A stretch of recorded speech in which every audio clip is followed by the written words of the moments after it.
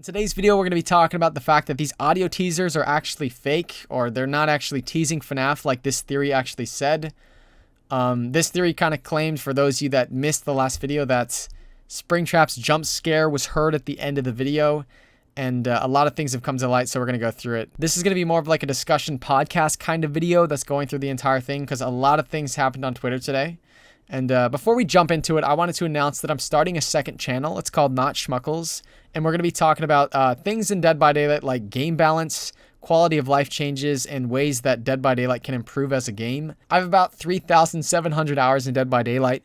My current channel is talking about licensing and speculations and literally content that does not exist in Dead by Daylight yet.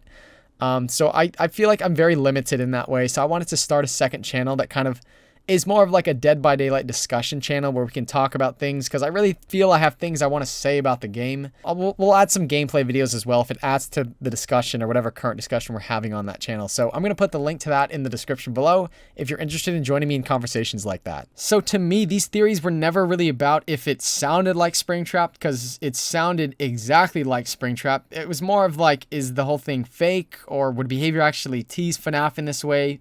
This earlier in the teaser week or the teaser season, whatever you want to call it. So I kind of had the notion, like, if we went to Larry Memorial's Institute map and we played the actual sound in the game, and then we put it through the exact same transformations that this fellow did, how would it compare to what the results of this person got from behavior's teases? That's kind of a way to tell if Springtrap's jump scare is planted inside the teases.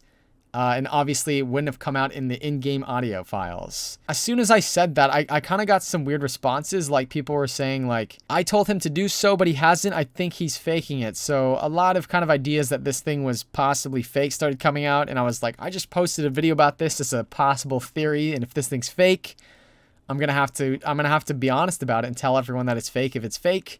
So I said people are starting to suspect this whole thing is fake, and I just want to express that it's possible that this fellow, not Stalin, might have done this as a joke and not realized the attention it would get. And if it was a meme, I kind of wanted this person to come forward and kind of just say it's a meme, because I can't reproduce the experiment that they did, because I don't know exactly what they did to the audio files to get that result. So there's no way I could kind of test this. So that was about 14 hours ago. And I said after that, so if the Springtrap jump scare in the audio files was fake, which I hadn't heard from Totally Not Stalin at all at this point, so I wasn't sure if it was fake or not. I kind of asked the question, like, why did behavior coordinate a post like this on 4 different accounts? Like, is it just to quiz the community, or is it not related to teases at all? Like, and I asked, did anyone run a spectrograph on this? And I think somebody did.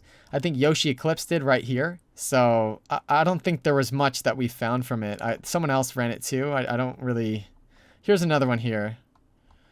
Yeah, so there's multiple people who ran this right here. I mean, it's not like spelling anything out, or I don't think it's anything super obvious that we know of at this point. So the next video that I was going to post on my channel was going to be either figuring out conclusively if this thing was fake or not, whether it's running my own audio test, or if Not Stalin responded and we kind of got a hold of this whole thing and figured out if it was real or not from the actual creator. And I kind of posted, like, so if the Springtrap jump scare audio file was fake, then what does that mean, pretty much? And people were like, well, it might not be fake. It's not 100% fake, so maybe we shouldn't talk about if it's fake. And my take on this is kind of like, if you can't reproduce the result, then the whole thing is kind of fake, because in general, theory should be testable and reproducible. Like, anyone should be able to get the same result by performing the same audio test that this person did. I did my best to kind of protect the creator as well, because if they were like just joking around about this, and then like it all of a sudden hits some news content creators channels, and then all of a sudden this thing's blown way out of proportions, which is kind of what I suspected had happened. So 2 hours ago, Totally Not Stalin said, I'm ready to speak about this. Schmuckles hit the nail on the head. I tried to make a joke and got a few messages, then went to bed. When I woke up, the joke was in multiple YouTube videos being treated as an undeniable piece of proof by some, not the YouTubers. My inbox was flooded with messages asking about the video, and I was immediately overwhelmed. Part of the reason I took a break from content creation was that I was having anxiety attacks. After it became too much, I turned off notifications for Twitter and locked the app. I had no idea that my little joke would garner this much attention, and I suspected even less that people would flock to my DMs. I can't stress enough how nice Schmuckles has been about this. They encourage skepticism, but not once did they say a bad word to or about me. Even looking back at the post right now, it doesn't look like that this is kind of posted like it's a meme, so I kind of just took it like this person was was being honest about it. I guess I was kind of naive to the fact that somebody would meme about this hard. This was just like a portion of what we talked about in the last video. There are still existing theories for other killers out there. Like, I'm sure some people still think it's going to be Springtrap for the anniversary. I'm going to post more videos about chapter 24 as more information comes out. And again, if you want to be a part of the upcoming Dead by Daylight discussions that I'm going to be having on my second channel, the link is in the description below. Anyways, thanks so much for tuning into this video. I'll see you in the next one.